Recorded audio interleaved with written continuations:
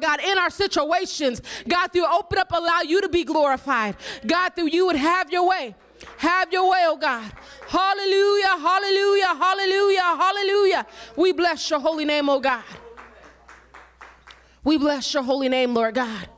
God, you're so wonderful. God, we just give you all the praise and all the glory. We give you all the praise and all the glory, oh God. God, move in this place. Move in this place. God, we just bless your holy name. We just bless your holy name, oh God. We bless your holy name, Lord God. Hallelujah, hallelujah, hallelujah.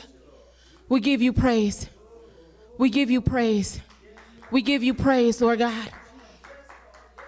God, move in this place. Hallelujah, Lord. Hallelujah, Lord. We need you, Lord God. We need you, Lord God. We need you, Lord God. God, none of us are perfect, but we're striving to be perfected daily. Daily, we need your perfection. Daily, we need to get up from our sin, from our mess, Lord God, and say, God, I surrender. God, please forgive me. Please wash me, clean me up, Lord God. God, that we would turn from those things, Lord God, and we would focus on you.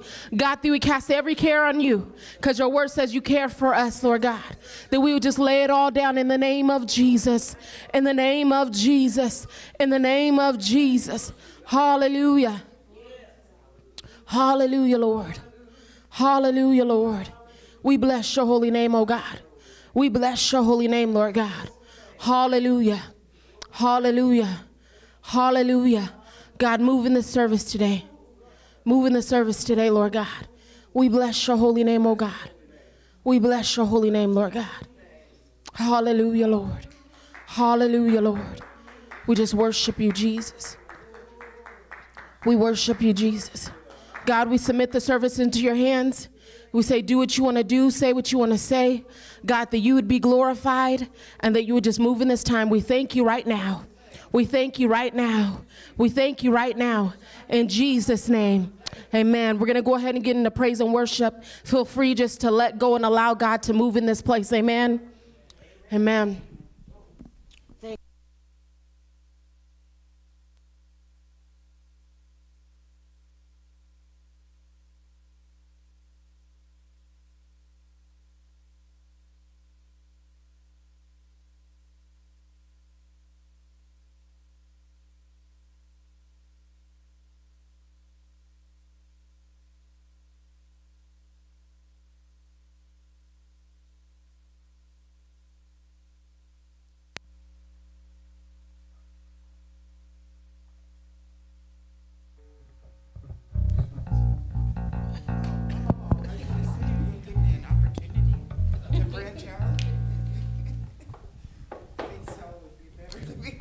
And amen. Good morning, everyone. Good morning. The Lord says in the Bible that this is the day that the Lord has made, and we will rejoice and be glad in it. It's good to see the...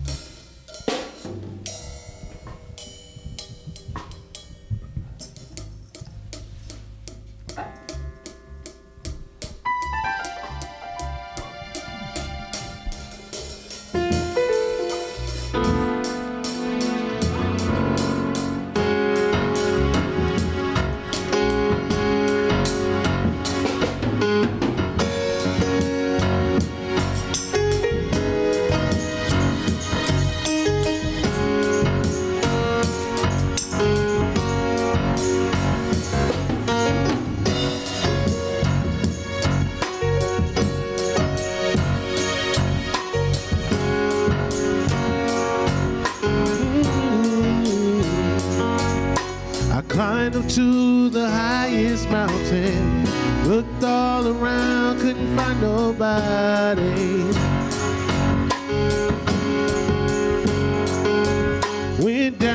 into the deepest valley. Looked all around down there, couldn't find nobody. I went across the deep blue seas, couldn't find one to compare to your grace, your love, your mercy. Nobody greater than you. I searched all over, couldn't find nobody. I looked high and low, still couldn't find nobody. No, no, no, nobody greater, nobody greater, nobody greater than you. I searched all over, couldn't find nobody.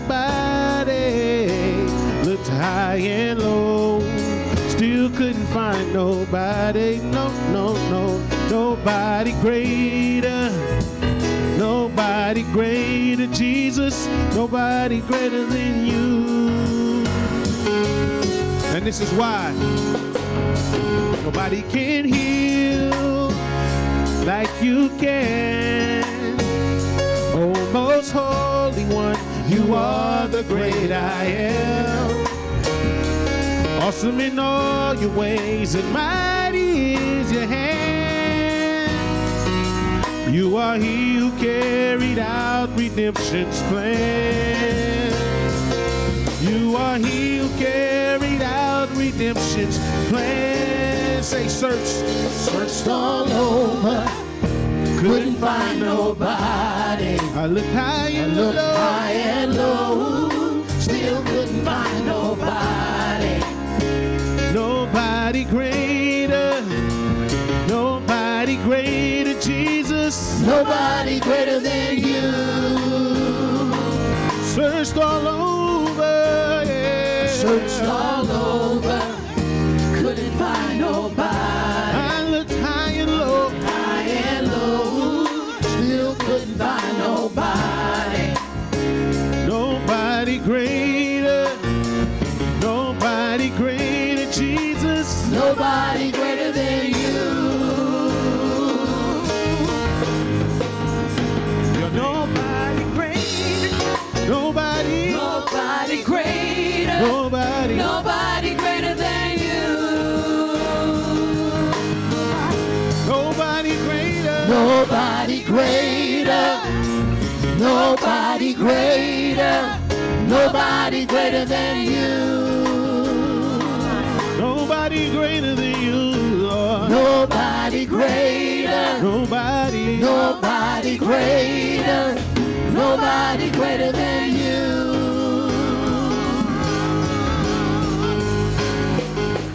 Your name is above all names. Your name is above all names. You're worthy of all our praise. You're worthy of all our praise. Mighty are the works of your hand. Mighty are the works of your hand. Mighty are the works of your hand. Mighty are the works of your hand. Your name is above all names. Your name is above all names. You're worthy of all our praise. You're worthy of all our praise. Mighty are the works of your hand. Mighty are the works of your hand. Mighty are the works of your hand. Mighty are the works of your hand. Your name is above all names. Your name is above all names. You're worthy of all our praise. You're worthy of all our praise. Mighty are the works of your hand. Mighty are the works of your hand. Mighty are the works of your hand. Mighty are the works of your hand. Your name is above all names. Your name is above all names. You're worthy of all our praise. You're worthy of all our praise. Mighty are the works of your hand. Mighty are the works of your hand. Mighty are the works of your hand, Lord. Mighty are the works of your hand. Mighty are the your hand. Oh, mighty are the works of your hand. Mighty are the works of your hand. Mighty are the works of your hand. Mighty are the works of your hand. Mighty are the works of your hands. Mighty are the works of your hand.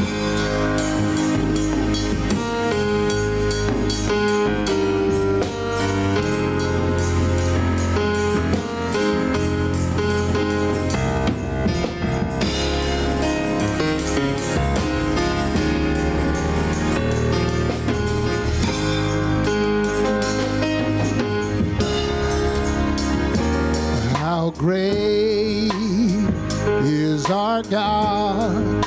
Sing with me, how great is our God. And all will see how great is our God. How great is our God. Sing with me, how great is our God. And all will see how great is our God. How great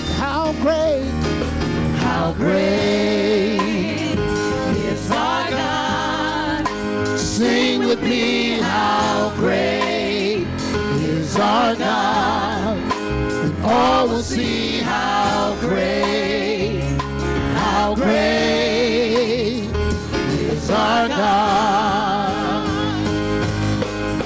Name above all names, name above all names, worthy of all praise. My heart will sing, how great is our God. Name above all names, name above all names, worthy of all praise. My heart will sing, how great is our God.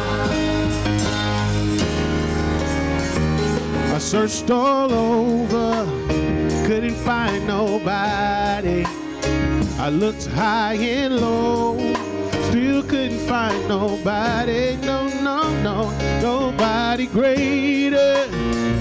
Nobody greater, Jesus, there's nobody greater than you. Say, searched all over, couldn't find nobody. I looked high and low, still couldn't find nobody.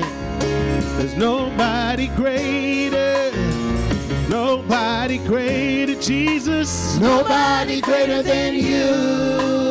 Say nobody greater, nobody greater, nobody greater, nobody greater than you. Jesus, there is none like you. No, nobody greater, nobody greater, nobody greater than you. One more time, say nobody greater, nobody greater, nobody greater, nobody greater than you.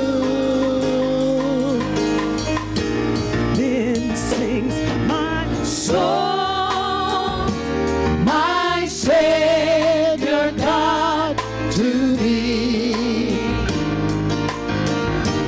How great thou art, how great thou art. Then sings my soul,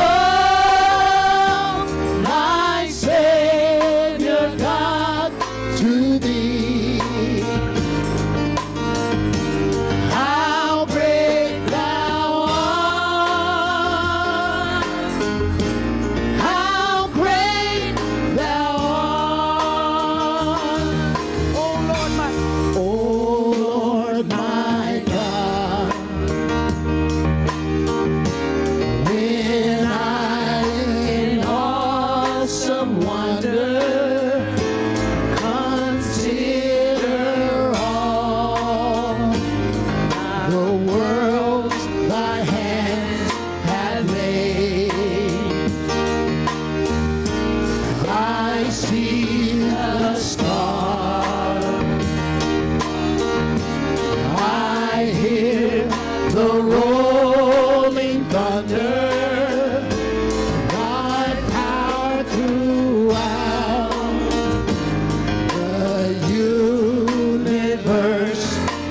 display. Then sings my soul, my Savior God, to thee. How great thou art, how great thou art. Then sings my soul,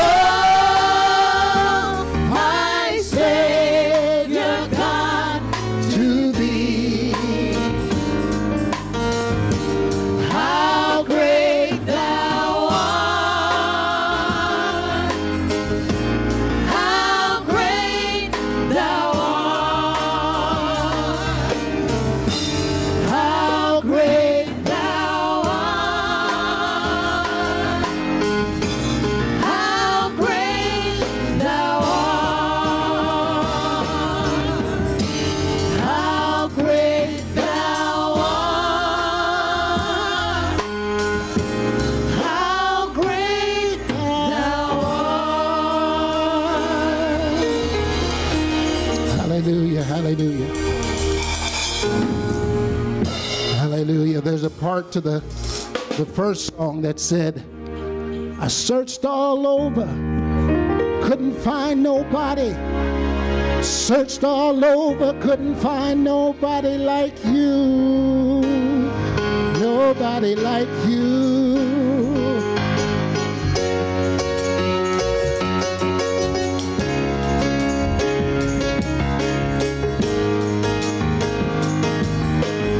Searched all over, come on.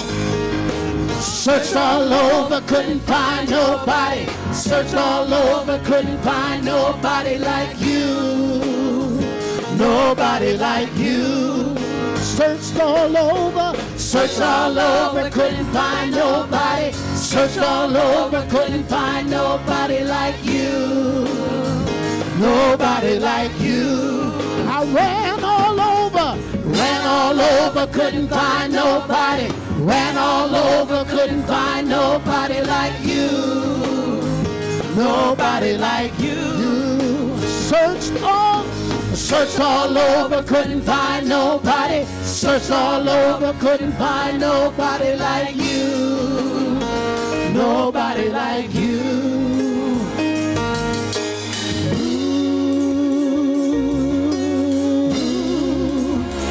Nobody like you. Amen. Nobody like you.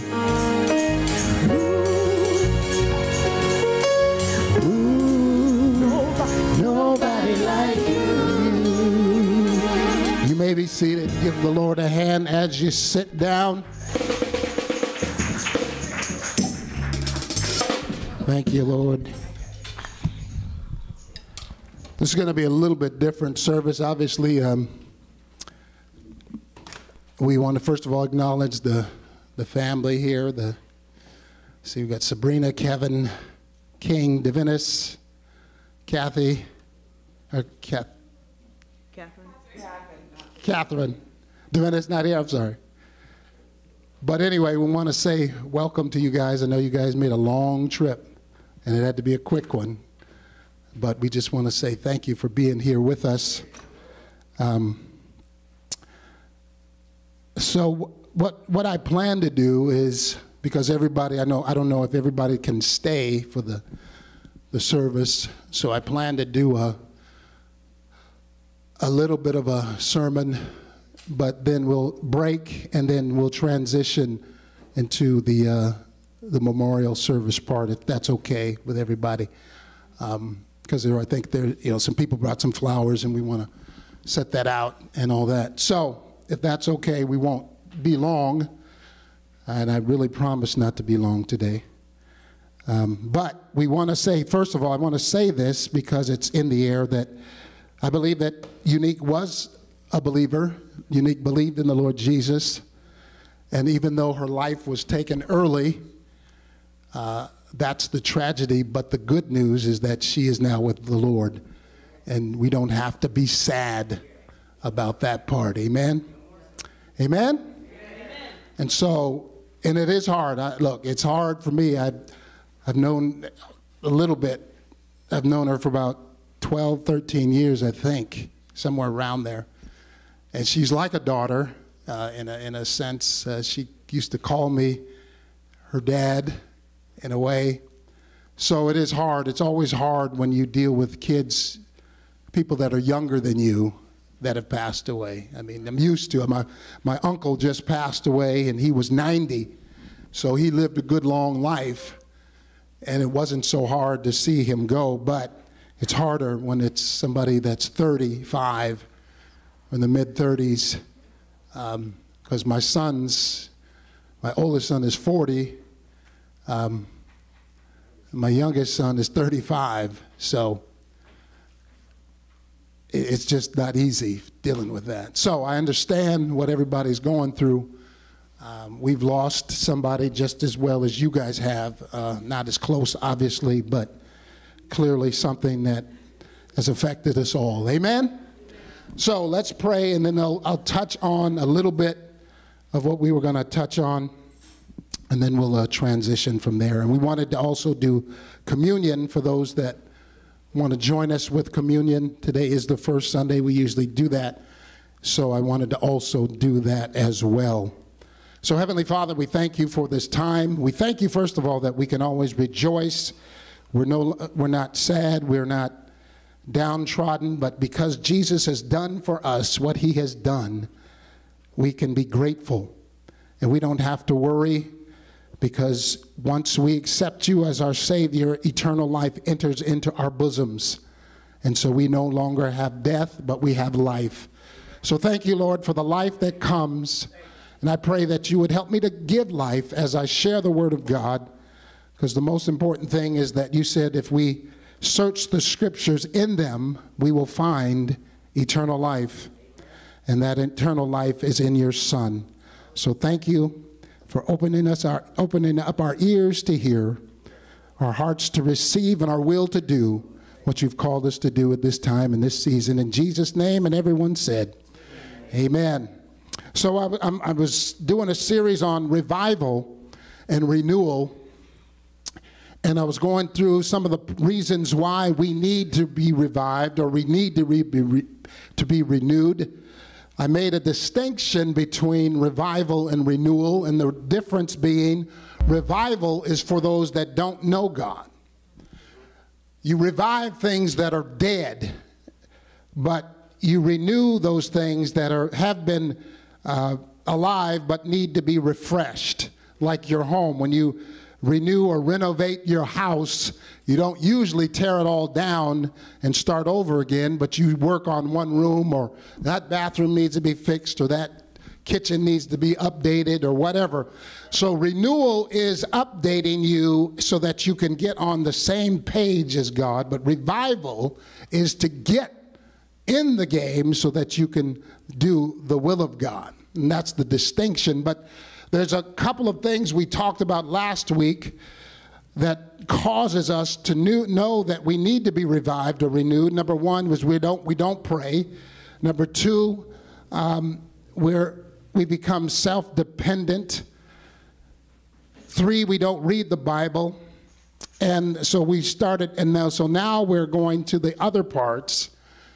And one of the other ways we can tell we need God to touch us in a new way is our inability to see beyond what is in front of us and not believe God for what is not in front of us. The Bible says faith is the substance of things hoped for, the evidence of things not seen. So that means that many times, and because we are natural people, we are governed for the most part by our five senses, but the Spirit of God, when he comes into our lives, changes our ability to see just in the natural and to keep our eyes on the things that are unseen. Now that sounds like a contradiction, because how can you see what you can't see with your natural eye? The Bible also talks about he that has eyes to see, let him see, which means if you don't see what you think you need to see, your vision needs to be corrected. And it's not just by glasses, but you need spiritual vision. And a lot of times when we start to lose our edge, so to speak, spiritual edge, we need to get a new vision of what God wants and not just what we see. The problem with life is that it's so present, if you know what that means. The problems are present. Our situations are present. Everything is right now, right in our face, here today. It's got to be addressed. But God said, don't allow those things to change the way you believe or the way you live. And it's very difficult because those things are present. They're here. They're now. But the Bible says that we have to put our trust in Him and not lean on our own understanding. The miracles that happened in the Bible were people who were facing a dilemma, but looked outside of that dilemma for the solution, and God came and did a miracle in their lives. For instance, when the story of the woman who was going to eat what she had, she ran into Elijah, and she was gathering sticks, and Elijah was told by God to go to her specifically, and she was going to sustain him during the famine and the drought. And all she had, she said, look, all I got is a cruse of oil and some meal, and I'm going to make a cake for me and my son, and we're going to eat it, and we're just going to waste away because we don't have anything left. But the prophet who said that we walk by faith and not by sight, although he didn't say that then, the Bible says that later. He says, don't worry about it. But he says, make a cake for not only for you, but make a cake for me first, and then make one for you and your son. And then he prophesied and he said, for thus says the Lord, your meal barrel will not waste away, nor your oil empty until the rain or the famine is over. And that, according to the story in that Bible story, they ate for however long that was until it rained, and therefore she could get a new harvest because the meal did not run out or the oil did not run dry. But sometimes people hear these stories in the Bible and they think they're fairy tales. Turn off your devices if you can, or mute them if you can. Oh, that's okay. But they're not fairy tales. They are God intervening. A miracle is simply this. And a lot of people try to define what a miracle is, but a miracle is simply God stepping in from the natural into the natural and changing it and doing something supernatural in the natural. In other words, when you're sick and you're healed, that's God stepping into the natural and changing the natural by his supernatural power. And so when we only see what is around us, then not only do we limit us on our ability to know what's going to happen, but we limit God. Let me go to Hebrews chapter 11, verse 6.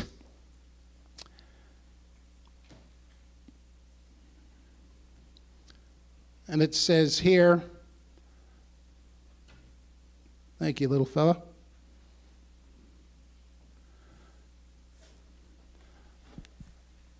For by faith Abraham, when called to go to a place he would later receive as his inheritance, obeyed and went without knowing where he was going. Now most of us, if we heard that, we were saying we're not going until we know. I hear you, God, but if you don't tell me where I'm going, I'm not leaving this place. And that's because we haven't got to the place where we can trust the unseen more than we can trust the seen. Amen? But God wants us to put our trust in him. Faith in his word is believing that the promises that God has shared with us will come to pass when we need them to come to pass.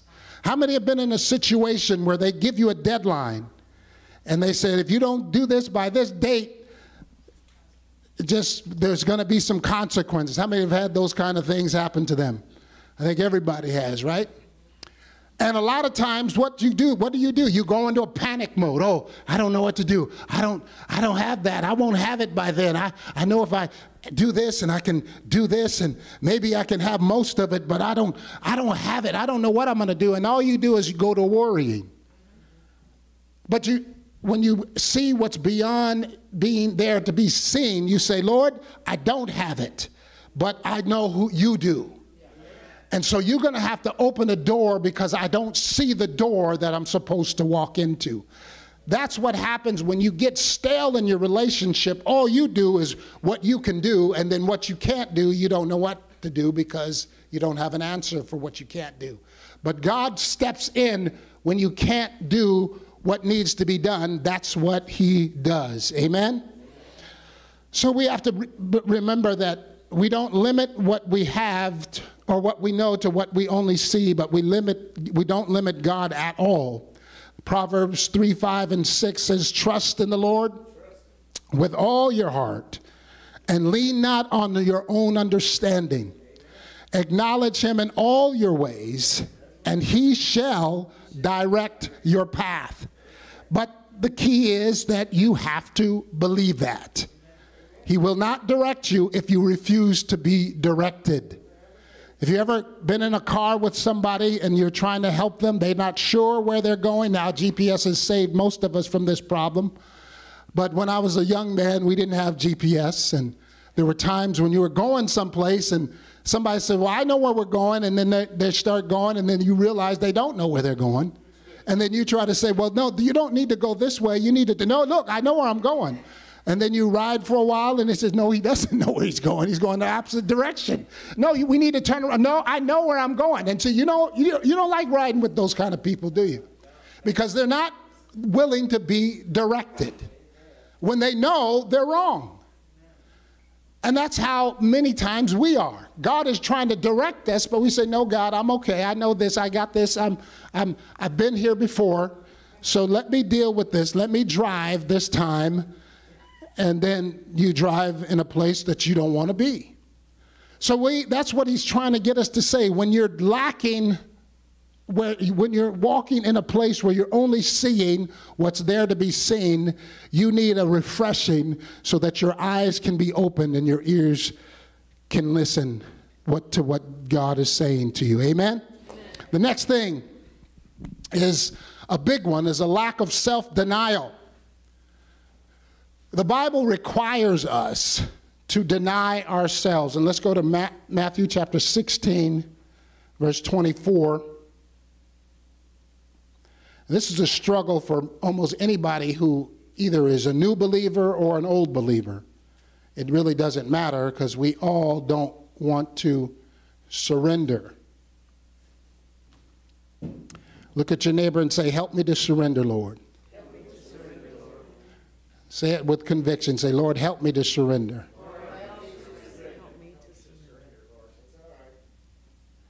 Matthew 16:24, I think I said, right?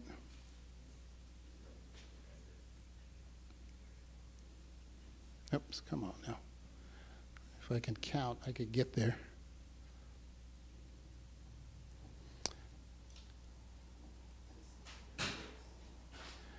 And it says this here, then the disciples said to then Jesus said to his disciples, if anyone desires to come after me, let him deny himself and take up his cross and follow me. For whoever desires to save his life will lose it, but whoever loses his life for my sake will find it. For what profit is it to a man if he gains the whole world and loses his own soul? Or what will a man give in exchange for his soul? So he says, if you want to follow me, you have to deny yourself. Well, what does that mean? Does that mean that you don't do anything? You make no decisions? Of course, that's not what it means. It means that you have to run what you're going to do through God before you do it. In other words, you say, Lord, I know what I want to do. I have a plan, but is this the plan that you have for me? And then you have to wait and see. Once he speaks and directs you, he will give you direction. I remember when I was a young man, a long, long time ago, I was getting ready to apply to law school, and I was 20, I think I was 23 or 22, something like that. And I wasn't sure of this. I had just gotten saved when I was about 19, just before my 19th birthday, and I'd been married for about 3 or 4 years, 2 or 3 years, I think. We had our first son at that time, and I was getting ready to graduate from college, and I wanted to go to law school. So I had filled out my law school applications, and I was walking down the aisle. I was going to the University of Washington. I was walking down the street to the law school to drop off my application, and I looked up to heaven. I said, Lord, I want to be a lawyer. This is what I've wanted to do. However, if this is not what you want me to do, then close the door. Don't let me get accepted to any of these schools, and I will know that that is your direction, and I'll go do something else, and I'll never look back because I know that that's not what you want me to do.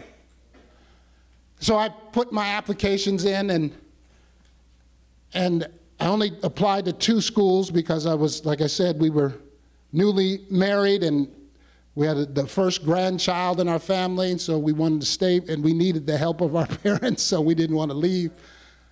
And then both doors, I applied for 2 law schools, and both of them accepted me. So I believe that that was the door that God had opened for me.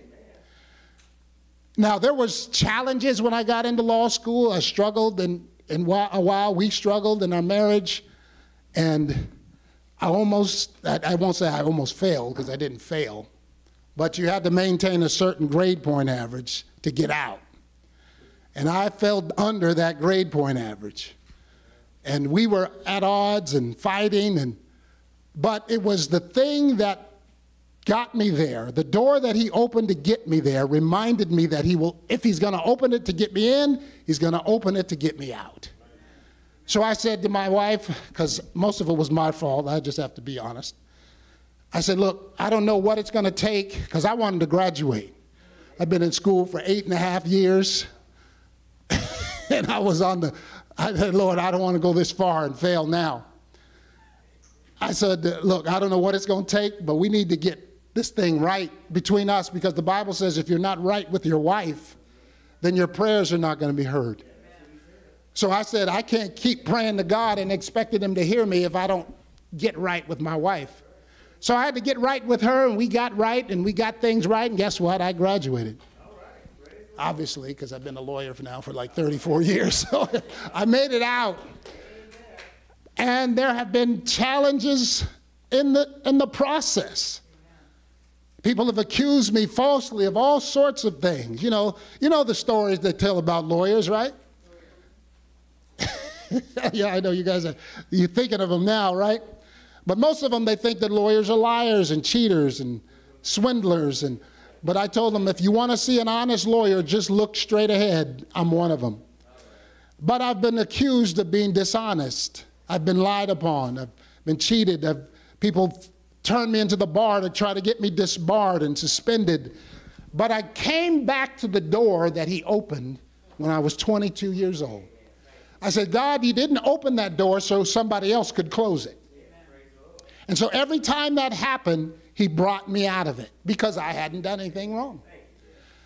And so I'm saying this to say that when you learn to deny yourself and you're doing those things that God wants you to do, he will continue to prosper you in that vein, or allow you to continue.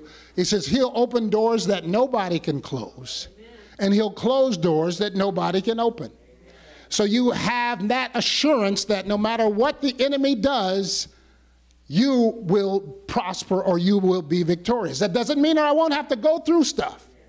Because if you ask my wife, he said, man, you were terrible, you were miserable, couldn't sleep, you couldn't do anything, you wouldn't, all that stuff. I'm going through it in the middle, but I'm still trying to remember you're going to bring me out of it. And he did. So we have to learn to deny ourselves, because as we do that, we're now walking his course and we're not walking our own. He doesn't guarantee success on your course, but he does guarantee success. And I'm not talking about financial success. I'm talking about where doors won't be closed on you, that should not be closed. Amen? So in the last one, and then I'm going to close, is the lack of obedience to the truth that we know. Now get that right. Get that. Not the lack of obedience to the truth you don't know. Because you can't obey things you don't know. But you're not obeying the things that you do know. And one example would be if like what I was talking about with my wife and I when we were going through the stuff in law school, if I didn't know that I was supposed to get my life right with my wife, if I wanted God to answer my prayers, I just say, I ain't got her studied about. I'm going to just do what I got to do. No, he's not going to hear me. There have been times where I have sat in my prayer room and started to pray, and God would speak to me and say, you need to tell your wife such and such. Okay, Lord, I'll get to that. And he says, and I try to ignore that, and I would continue to pray. And he said, you might as well get up and get out of here because I can't hear nothing you're saying until you go tell her what I just told you to tell her. And I said, well, Lord, didn't you already forgive me? You know, I'm doing what we all do. You forgave me. I confessed it. Why do I have to tell her? Because the two of you are no longer two, but you're one. So you going to do it or not? And I struggled. You know, sometimes I waited a whole day. It's like, well, I'll make sure she's in a good mood, or I'll make sure. All the things we try to do, but finally he says, if you don't do it, and then all of a sudden your heart starts beating because you know he's getting serious because he keeps telling you. And then you say, okay, Lord, I'm going to do it. And if I get hit with the frying pan, I just get hit with the frying pan. That's just the way it is. But thank God she didn't hit me with the frying pan. She might have not spoken to me for a while, but we did finally get it right, and that's what keeps us, because we do the truth that we know to do. See, the truth is a dangerous thing, because once you know it, you have to do it. You have to do something with it. You cannot no longer say, I didn't know. Once you know, you can't say, I didn't know. And so God requires us to do the truth that we know. And that's a big problem in the church. And I'm not talking about just in this building, it's here too. But in the church as a whole, we don't do the truth that we know. And therefore God is not moving like he could, because we're walking in some case, we're walking in a passive-aggressive stance towards God.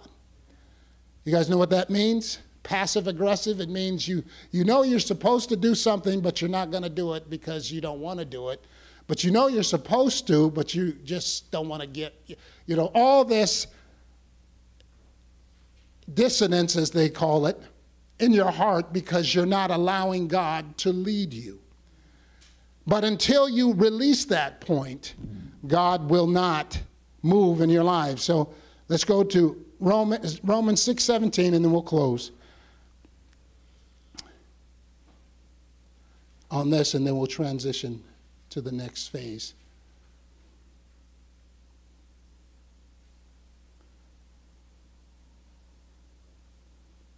It says this, but God be thanked that though you were slaves of sin, yet you obeyed from the heart that form of doctrine of which you were delivered. And having been set free from sin, you became slaves to righteousness. Now you might say, well, how does that say what you're trying to say? Well, he said once you're set free from sin, you're no longer subject to the sin.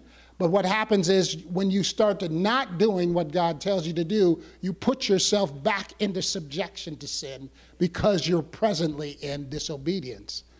And therefore God can't hear you. The Bible says that my arm is not short that I cannot save, nor my ear heavy that it cannot hear, but your iniquities have separated you from me so that I will not hear. And that's what happens when we don't do the truth that we know to do. Amen? Let's pray, and we'll close, and we'll do communion, and then we'll transition. Heavenly Father, we just pray that you would take these few words that I've spoken and speak to our hearts and lead us into a place where we can be closer to you. Let us be what you've called us to be. Point us in the direction that you want us to walk in, so that we know that we're walking in your will. You said in your model prayer, thy kingdom come, thy will be done on earth as it is in heaven. And so, Lord, help us to be the ones that carry your will on earth as it is in heaven. In the mighty name of Jesus we pray, and everyone said, amen and amen. So at this point, we're going to receive communion, and what we do with communion is everybody, if you've accepted Christ, everybody can take communion. There are some that have what's called closed communion. We don't do that. If you believe that Jesus is your Savior, you're welcome to take communion. But what we do is we distribute it out to everyone before we drink, and we eat the emblems of communion, and then we stand up together. But before that, we also take some time. The Bible says, examine yourselves and don't take the communion elements in an unworthy manner. So we like to take time. If you need to confess something to God, confess something to somebody else, we give you this time to do that. So let's take a few minutes and do that, and I'll come back and we'll pray, and then we'll pass the elements of communion out.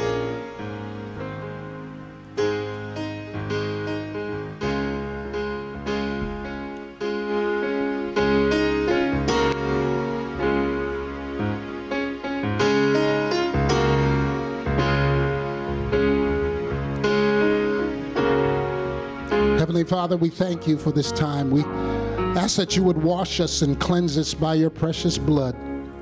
We confess our sin, Lord. We confess that sometimes we've said things we shouldn't have said. We've clearly done things we shouldn't have done.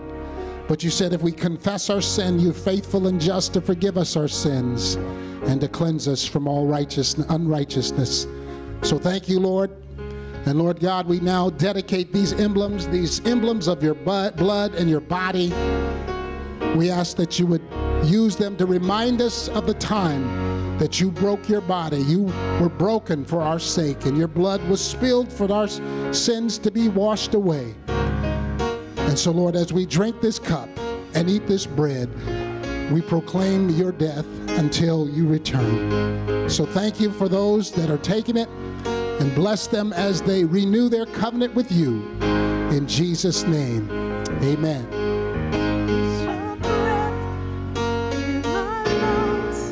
So we pour out our praise,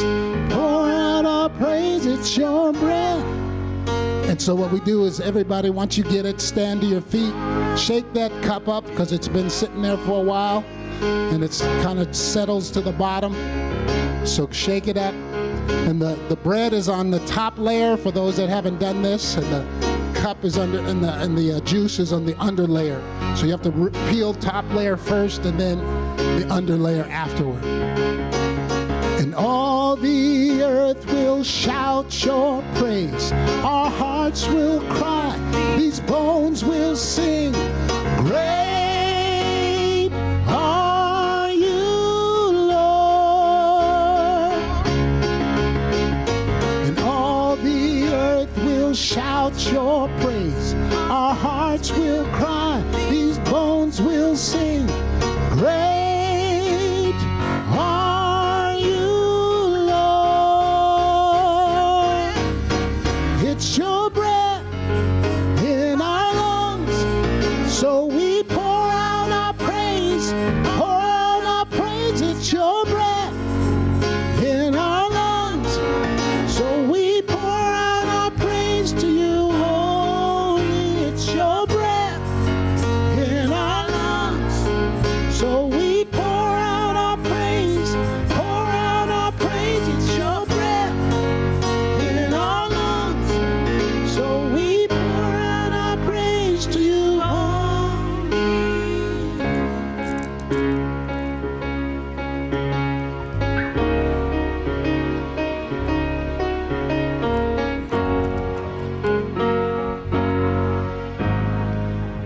And as we always do, we like to read the scripture from 1 Corinthians chapter 11, verse 23. He said, for I received of the Lord that which I also delivered to you, that the Lord Jesus, on the same night in which he was betrayed, took bread, and he had given thanks. He broke it and said, take, eat. This is my body, which is broken for you. Do this in remembrance of me. Let's eat together.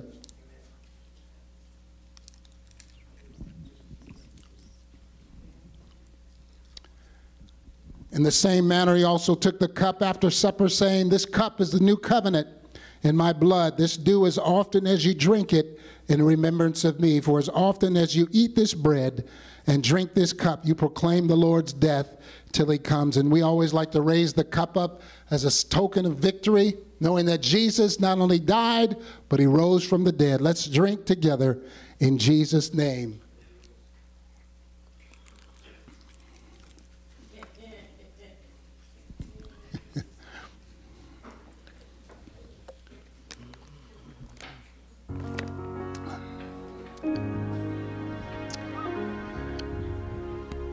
Amen. You may be seated. Just pass your cup. Philippians 4, my favorite verse, it says, I can do all things through Christ which strengthens me. And that is so powerful to me when I first recommitted my life back to Christ and said that, I really want to live for him and be real about living for him. It just was so powerful to me to realize that no matter what people said, I can do all things through Christ, which strengthens me. He would give me strength to conquer whatever fears I had, to overcome any obstacles, and know that he is with me. So if God is with me, he'll strengthen me and he'll help me along the way. And I want you to be encouraged and know that you can do all things through Christ who gives you strength. One of my favorite scriptures in this season is Isaiah 53:5. It says, surely he's borne our griefs and carried our sorrows, yet we esteemed him stricken, smitten by God, and afflicted. But he was wounded for our transgressions. He was bruised for our iniquities. The chastisement of our peace was upon him, and by his stripes we are healed. Every day I say that scripture, and I command my body to believe the word of the Lord, that I am healed by the stripes of Jesus. Because it says in Revelations 12:11, we overcame him by the blood of the Lamb and by the word of our testimony. So we have to speak the word of God into our lives. We have to speak the word of God into our bodies, even when we don't feel well. That's when we especially speak the word of God. When we feel great, we still speak and confess and declare the word of God over our lives. That's how we begin to see the results. That's how we begin to have victory in our lives. So whatever scripture that is one of your favorite, make sure daily that you confess, declare, and confess those scriptures over your life, and you will soon see a change. Amen.